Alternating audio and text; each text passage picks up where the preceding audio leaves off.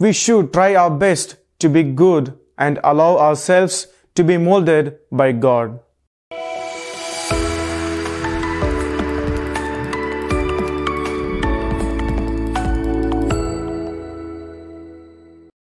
My dear brothers and sisters in Christ Jesus, in today's Gospel, we find Jesus explaining the last judgment day figuratively, describing how the angels would separate the good and the good being sent to heaven and the bad to hell.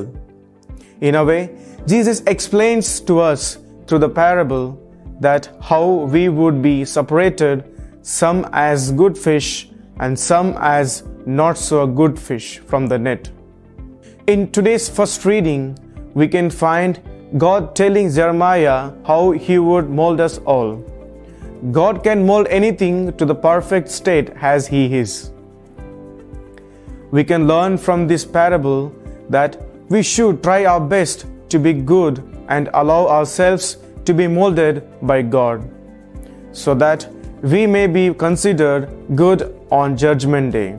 Yet, we need not dwell on anticipating Judgment Day. Instead, we should reflect on our actions and strive to avoid wrongdoing. My dear brothers and sisters, if we are trying our best to do good every moment, let us strive to continue the same spirit with God's help. If we are not living the life we ought to live, let us seek God's grace to mold us the way He wants us to live.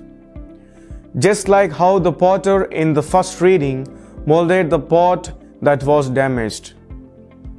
For God says in Jeremiah chapter 18 verse 6, "Behold, like a clay in the hand of the potter, so are you in my hand, O house of Israel." Amen.